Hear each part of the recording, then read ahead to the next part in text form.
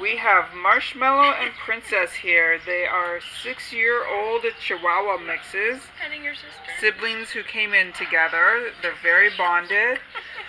Marshmallow's animal ID is A5278302.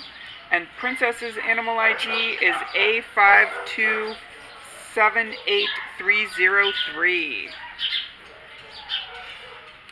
So Princess, they're both about, let's say 6 years old. So they're both about 6 years old. Owner surrendered, so they came in together, and they are really quite bonded. This is a bonded pair that we would love to see go to the same home. Obviously, the priority is to get them out safely, but there are some pairs that we do recommend it, and these two actually we think that they would do well together. They're both right now pretty overwhelmed with being here, but just so sweet, no aggression. They actually are looking for comfort from people, which is always a great, testament to their temperaments, that even in these situations, they don't have aggression. They're just really scared. They're already starting to open up. We've been holding them. They prefer to be holding. I don't know how much experience they have with the leash, so that's something that they could be worked on.